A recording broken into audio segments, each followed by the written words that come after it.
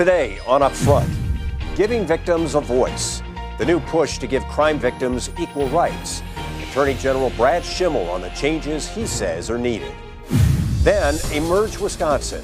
What made a program training progressive women to run for office so successful in Tuesday's election? Plus, a critical corridor. Why business leaders say work on East-West I-94 needs to get back on track. Covering the issues important to Wisconsin. This is Upfront with Mike Goucher. Hello again, everyone, and welcome to Upfront. The rights of criminal defendants are well known. The right to remain silent or the right to an attorney. But advocates say crime victims have fewer rights, and they want to change that. There's a push in Wisconsin to adopt Marsy's Law, named for a young woman in California who was stalked and murdered by an ex-boyfriend back in 1983. Marsy's Law would strengthen the rights of victims in the areas of restitution, information, and notification. The push for greater victim rights is happening in states across the country, with supporters in Wisconsin hoping to amend the state constitution. Wisconsin Attorney General Brad Schimel is one of them, and he joins us now on Upfront. Mr. Attorney General, good to have you back on the program. Hi, Mike. Thank you for having me. So let me ask you about why we need Marsy's Law. In other words, why do we need to amend the state constitution? We have a Victims' Bill of Rights that we passed back in 1980, the first state, I think, to do that. We amended the state constitution in 1993 to recognize victims' rights. We've done that already. Why do we need to amend the Constitution again? Well, Wisconsin always has been a leader. As you've noted, we passed the nation's first Victim Bill of Rights. It's in the statutes, though. It's not in the Constitution. And that's quite a difference in the courtroom when something's a constitutional right versus a statutory right. Our constitutional amendment is one paragraph with 4 sentences in it for victims' rights. So what we're looking to do is move the statutory rights into the Constitution, and it better evens the playing field. It's never going to be perfectly even because in a criminal courtroom, the defendant's right to a fair trial, his constitutional rights will always have an edge over the victim's rights, but this moves them closer to even. Is there any downside to this? And I ask that because in other states where this has been looked at, North Dakota, Montana, there have been critics of this who say that there could actually be unforeseen consequences. Are you concerned about that at all? Well, I've heard some concerns that this might involve more work for the criminal justice system, particularly prosecutors. Frankly, it's work we should do. If we want crime victims to come forward and be part of the system, and we need them, if we're going to hold offenders accountable and make our communities safe, we need crime victims to participate in the system. If we want them to do that, they need to perceive the system as not stacked against them. And this can help us do that.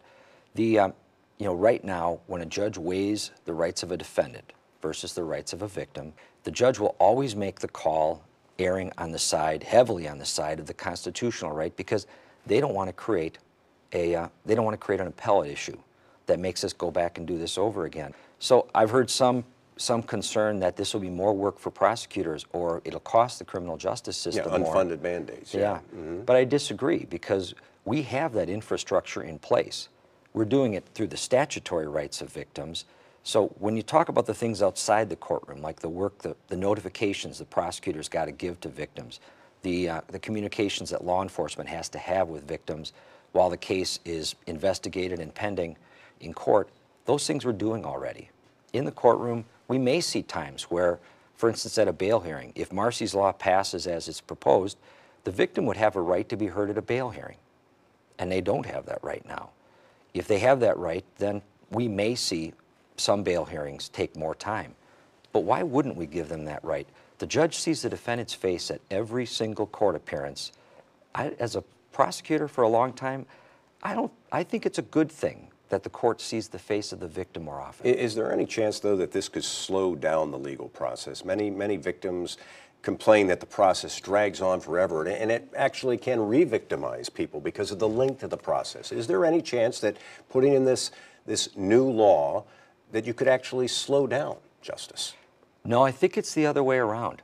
Crime victims usually aren't happy with how long things take in the system.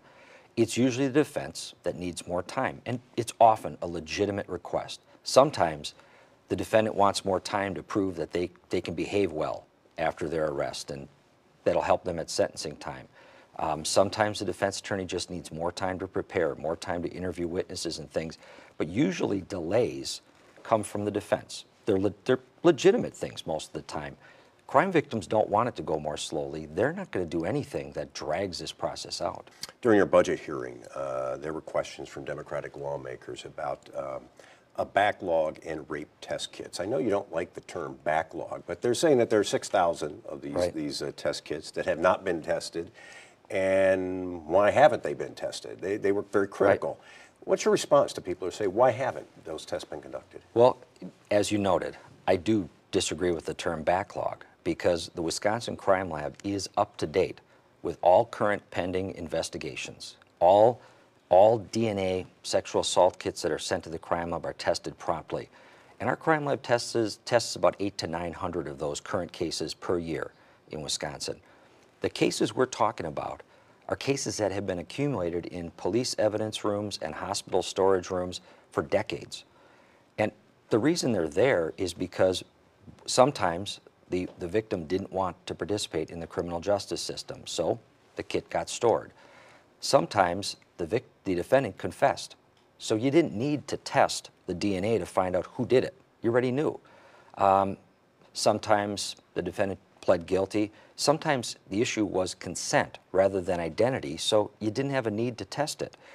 What's happened is, about 3 years ago, we started really recognizing as a nation that there is value to go back and look at all those old kits, because we know something about sex offenders. They often, if not most of the time, have more than one victim. And so if we went back and tested that DNA, even though identity was never an issue in a particular case, if we tested that DNA, we might link that defendant to another unsolved case out there. So we've recognized the need to go back and look at these. But it's not a backlog. These are things that no one ever asked the Crime Lab to test.